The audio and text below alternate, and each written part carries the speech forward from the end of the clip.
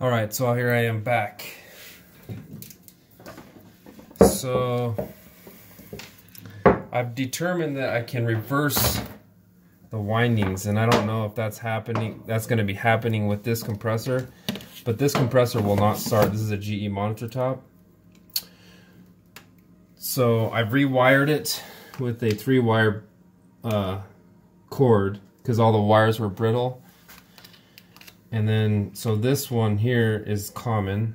So on the diagram on the 3-in-1 it says to hook up common. This is the common one, it's the black one here. And then this is the start one, is the white one. And I have that wired the same color so it's easier to see. And then the red is going to be the green wire here.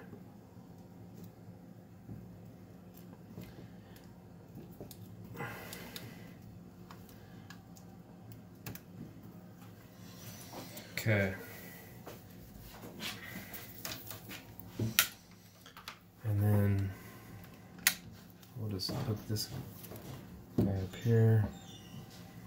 And then this is going to show my amp draw here. We're going to see what the amp draw is.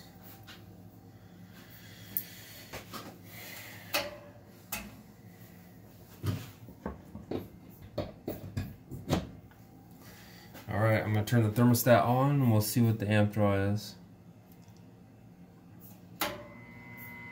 11 amps.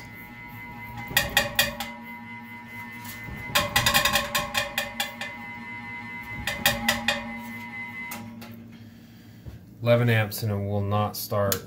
So I'm going to try to do what I did with the other compressor. Reverse.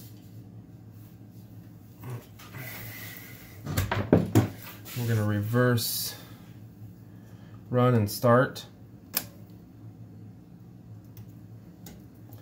See if it's kind of like in my mind, I'm just trying to see if I'm jarring it out of.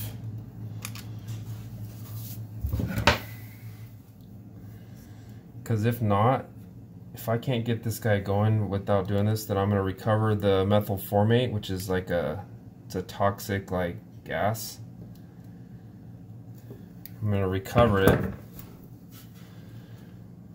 and I'm actually going to try to free up the compressor by drilling a hole in the top of it after I get it recovered, pressurizing it with nitrogen, drilling a hole in the top of it, and then using like something to get the motor freed up so we can try to keep this running here. Anyway, so I reversed the windings. And I'm going to give it another try here. Let's plug it in. 7 amps.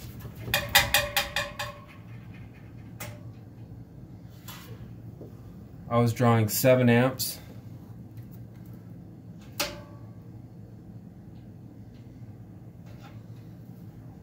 But no noise.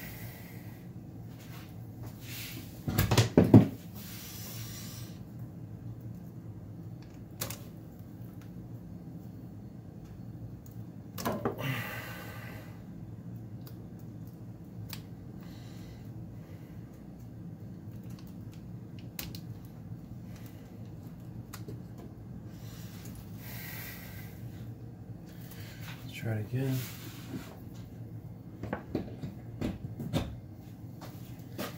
Thermostat on.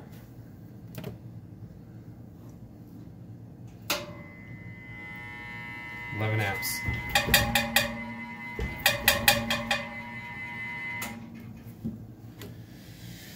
Oh, next thing I'm going to try to do is apply 220 to it. See if that'll work.